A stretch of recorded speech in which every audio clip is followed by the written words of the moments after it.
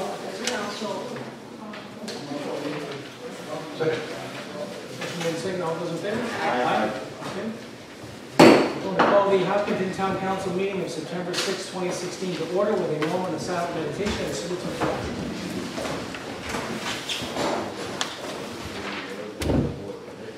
I pledge allegiance to the flag of the United States of America and to the republic for which it stands, one nation, under God, indivisible, with liberty and justice for all.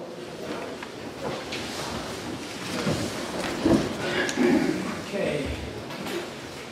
Since we only have one public forum that's after my report, you can speak to the council on agenda items or off agenda items because it's only one public forum. Okay, first on our agenda is special event permit.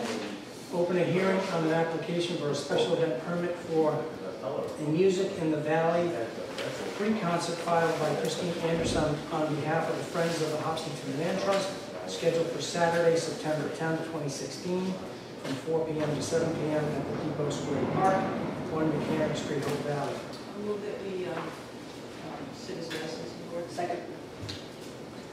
All those in favor? Aye. Okay. Christine, I'm here to ask for a request as the treasurer of the Friends of the Land Trust. Yeah, come on up to the podium, please. What's your name again? I'm sorry, my name is Martin Bide. Martin Meyer. Yep, very good. Do you have any questions on that? Mark, what kind of music are we talking? All of that's one question I can't answer. I'm good musicians and I haven't heard. Is it going to be acoustic or is it going to be amplified? You know? Yeah, I'm sorry. I got the impression there was no electricity. Right, and I teach you guitar. Oh, okay. Music, your rhythm and blues country. Yeah, but I thought it was AC/DC. No. Well, Not from what I read here anyway. okay. I really do wish them well. I hope they're going to do very well like this. It's a wonderful idea, and it's a great place to try to get the Depot Square area used. I hope you have good luck with all the parking. I know that's going to be a little difficult, and I am hoping that this goes very well for them and they get great work. And if it works very well, I'm sure we'll be back to all the rest of the world. Yes, indeed. Number 21 on the application. Thanks, Mark. Says the music will be at very acceptable level, no doubt loud music will be at this very friendly. Yes, I saw that when you knew what loud is a very loud, very word. Somebody that's deaf. Good. A motion to approve the hearing on an application for a special event permit for Music in the Valley free concert on behalf of Friends of the Hopkinton Land Trust. So the waiver up there? With a waiver of the filing fees Second. and license fees. Second. Okay, any further discussion?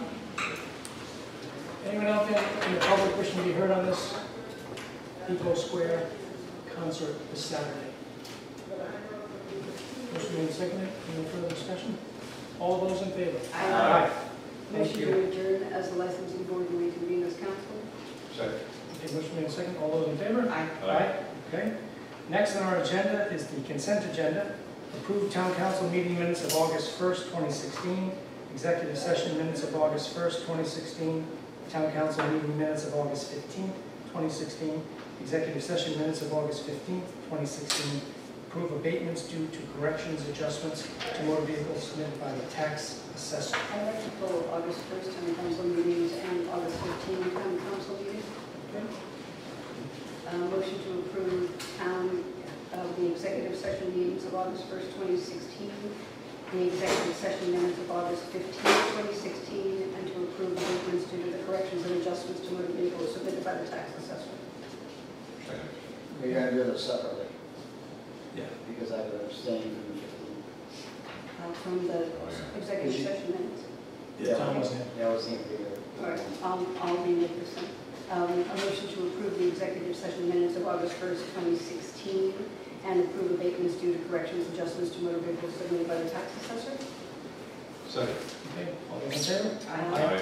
A motion, I have to pull August 1st too. One abstention. One abstention.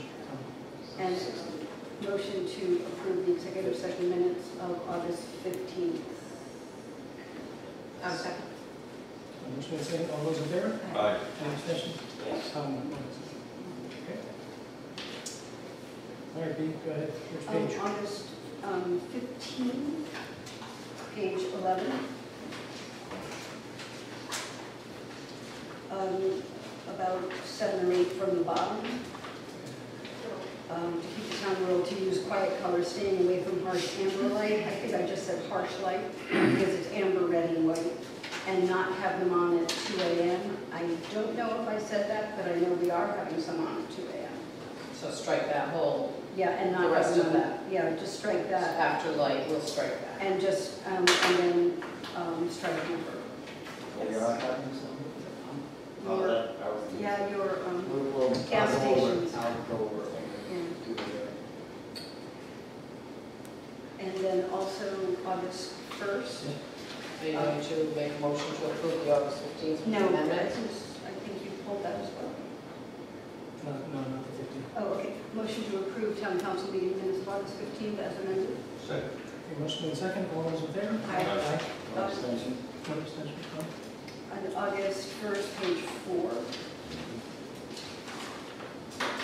It's 4 lines from the bottom. Councilor Buck stated it could not just be eliminated. Attorney McAllister suggested striking it, which would be acceptable. I thought you said it could be eliminated, Tom. Which one was this? What Four page? from the bottom, page Page 4, four. August 1st. Councilor Buck stated it could not just be eliminated. I think you stated that it could just be eliminated. And Attorney McAllister agreed that that Yes, would be acceptable. yes. It just could be. Yes, should strike not. That was the total type. Correct. That's it for me. Yeah, just for me on August 1 minutes, page 5, very end, motion, I guess I made the motion, I guess. Did I make the motion, I guess I did. I was not here that evening, Oh. so we could check that and, Well, I remember you making a motion and I said something about you can't. But anyway, we're, Yeah, it's we're, down the bottom, page 5. I don't remember. yeah, well, you didn't. Yeah, you could. so we'll check Okay. that All right. in I October. didn't think so, I didn't think I did, before but that's all maybe. No, we didn't let it go. Pat. We didn't Okay, let it all right, go. that's what I thought. Motion to approve town council meeting minutes of August 1st is amended. Second. Okay, motion made second, all those in favor? Aye. Okay, thank you. Next on my report, expression of appreciation to Public Works for their assistance in helping the resident with the tree situation. I got a call a couple weeks ago, folks up Old Depot Road had one tree that was near the driveway, it was really rotted, and DPW was excellent about getting right out there the next day, and not only was that tree rotted, there were 3 more, so they were really happy, and I just want to thank Tim and his crew for getting out there so quick. That's all for me. Public forum, Scott. Scott Billhurst, 20 Maple Court, Ashaway. I rise to address the town council with some criticism.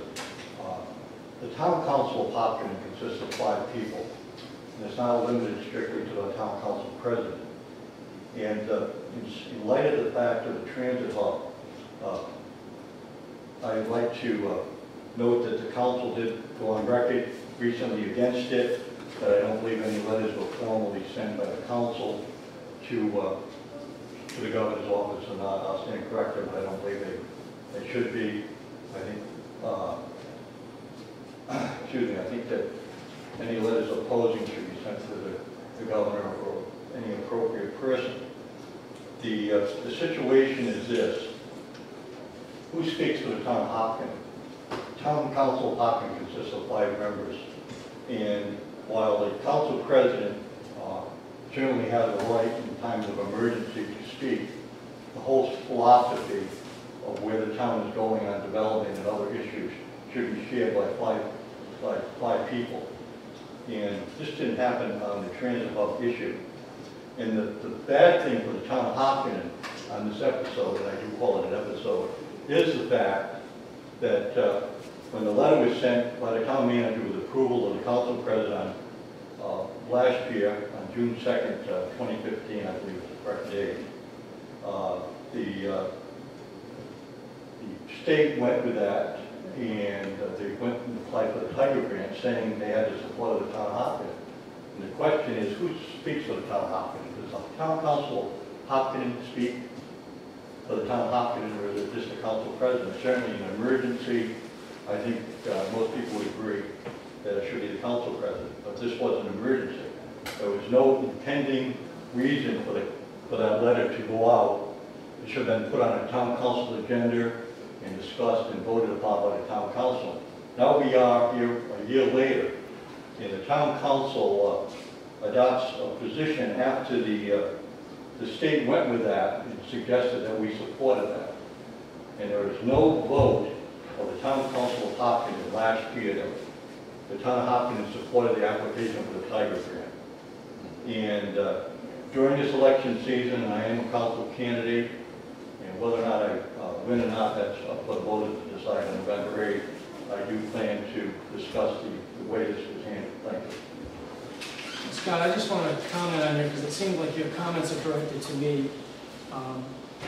You know, the initial support was of the Tiger Grant, and so we had about a day to decide. Bill wrote the letter, signed it, and I gave approval. But you know, I don't want you to confuse, like anyone else out in the public or that may be listening, the confusion of the initial support of a Tiger Grant with finding out all the facts of a project as they came to fruition, with several meetings and finding out its impacts of the town, with the town. You can't confuse the two. One was an initial support letter. The other was a resounding no with council approval, and that superseded, I believe, any initial support of a Tiger Grant. So if you read my editorial in the paper, I think it speaks for itself. You know, maybe, you know, you're just, you know, no, I'm not, Scott, I'm not going to let you go off on this, because it's obviously just pointed and you're being a little disrespectful. So if you want to take out your political, you know, go ahead and do it in the papers, you can do it, but we're not doing it in the council meeting. Read the article that explains itself, and good luck in the election. So, anyone else? Yes.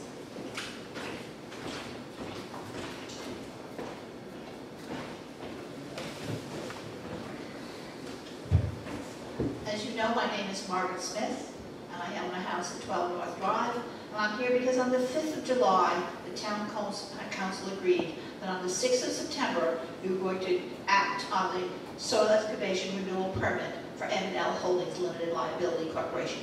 I understand that you suddenly moved in August, I think the 22nd comes to mind, was the day you decided to just pass it. And this again is something that the council did without adequate input from the community. Those of us who live there are more aware of things in our neighborhood than you are. For instance, my parents bought that house in 1984. In 1988, my father hired a lawyer in a law firm in Providence because the sand pit was being excavated very close to his property and very steeply, and he was concerned, and I absolutely agree with him, that it was so steep that his property could be taken in a major storm such as a hurricane, because the sand almost liquefies when you pour enough water on it. The natural angle of repose of dry sand, you can pick it up on the web, is 15 degrees. Anything steeper than that brings the land under question. In 1995, after it had been closed as a commercial venture, my mother again went back to the law firm and worked with the town. The first time, the town building inspector worked with the owners, and they agreed that no further excavation would be done in the corner between my parents' property, tax map 4, plat 1, Route 216, and the access road into the area because the sides were too steep. In 1995, under the town's direction, they regraded the side for adjacent to tax map 4, plot 1, currently Lance's property, and all the way from the corner, my side of the pit, from the corner all the way down to the other corner. And the map that Mr. Dirio created that was given to the town on numerous occasions, you can see that grading and how orderly it is. They took all the sand they could get and put it back up into that bank. when you granted the soil excavation permit, nobody put any limits on where they could take that sand. When I got the application that Mr. Solowitz presented to the town council in August, I realized that where they told you there was sand was right adjacent to their road down into the pit. Now, if they take sand from there, they're going to eat away at their road. They did not do any sand pits down in the depth of this sand pit because there's no sand there. If they go into that corner, which the town has already said they didn't want sand to be excavated from, they will put Route 216 in jeopardy, Lansing's in jeopardy, and the houses, at least in my corner, on the south side. There is no limitation on that soil excavation permit about where they can excavate. And so my property has been put at risk. I could lose my stone wall, I could lose my garage, I could lose my backyard. We have not had such a storm, but we do get them in the Northeast. Secondly, and I think there are some things that the town council can do about this. We're going to get a new building inspector, and hopefully he will understand that he's supposed to enforce the zoning laws and not say, oh goody, you can do anything you want to do, which is what has happened for several years. First of all, in 2012, there was a zoning certificate issued by the building inspector. I don't know how the town council tells a new building inspector to revoke that certificate, but it should be revoked because it does not follow the zoning ordinance. The zoning ordinance says that he has a pre-existing, non-conforming right to mine sand from that property. That sand has never required a screener and has never required a dump truck bring material into the property, only to excavate. That zoning certificate implies that he can bring anything into the property that he wants to, at any time, and he can screen. Last Monday, a week ago today, I could not eat my breakfast in peace. He was out there running the screener from 7 a.m. until at least at 11 o'clock when I left the property. And there were at least 5 bangs, probably from a dump truck. I couldn't see it, I can't prove what it was, but something banged to empty. It was loud, it was jarring. If you were eating, you spit out your tea. So that's not acceptable. Secondly, several zoning ordinances ago that were never repealed, there was a required 200-foot buffer for any new sand that has been created since the zoning ordinance was created. This one precedes, so you can't enforce it on this one. It does not have a 200-foot buffer in any direction. But when you put the soil excavation permit together, you should have limits on the steepness of the slope on all sides. And that steepness should be something less than 15 degrees to give protection from the property owner to the depth of the sand pit. It should be something less than 15 degrees. And no permit should allow any mining that would put that kind of a slope in jeopardy.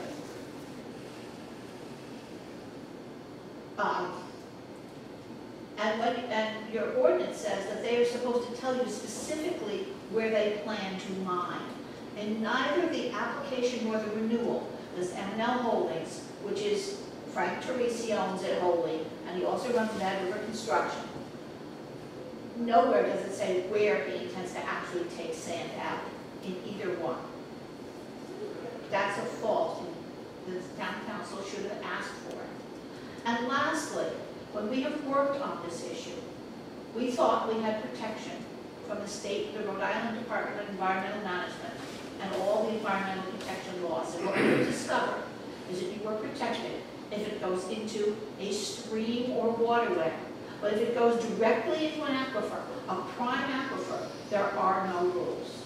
There is no permit required and no rules. And I request that the town council work with your legislatures and the Rhode Island DEM to rectify the situation so that we do not get dumping into a prime aquifer. Yeah, I gotta take a break. Mr. President, I just, if I may speak. Yeah. This is an open forum, and Mrs. Smith certainly is within her rights to speak, but I want to remind the council that it is a matter that's been on the agenda many, many times. the applicant was represented by counsel. And under the Open Meetings Act, the council cannot respond to Mrs. Smith's comments tonight because it's not on the agenda. That's not a criticism of Mrs. Smith at all, but if we wanted to discuss this, we'd have to put it on the agenda for another meeting. But that cannot be responded to by the council tonight without violating the Open Meetings Act. That's fine, I understood that, but I did want, because it was supposed to be on the agenda tonight, I am here. Well, I set the agenda and I wasn't aware of that. I am telling you what you said in the town council meeting on the 5th of July. I am aware that on, I think it was the 22nd of July, you put it on the agenda after 8 a.m. on the 22nd. I don't post it. On the agenda for 15. Oh, the 15th, I'm sorry, I got the date. I wasn't here that day. I'm sorry. Yeah. Read that. That was the 15th, I'm sorry, I couldn't find the notes because I wasn't here, I wasn't sure what date it was today. I'm not sure about the posting aspect, but But it meant that the community had absolutely no input on that agenda item because we didn't know, I'm not sure. okay? Okay, And thank you. please, we do need to enforce the zoning ordinances. Thank you. Okay. Yes, ma'am. Question to Kevin, actually, through the chair. What was the difference when Frank responded to Scottville Hurst and Frank responding to this resident? Because the difference is there's a personal privilege aspect to that where the topic that was discussed previously was in the form of criticism of the council president. I think there's a limited personal privilege exemption for him to respond without going into detail, which is exactly what he did. Okay, all right, I I would've- was looking for clarification, It's the difference between the two. there's a point where you kind of have to be practical about it, but in that type of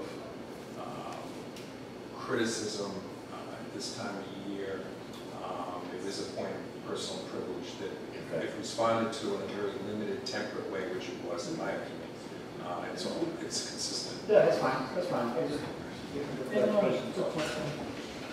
Okay, anyone else wishing to be heard? Yes, sir.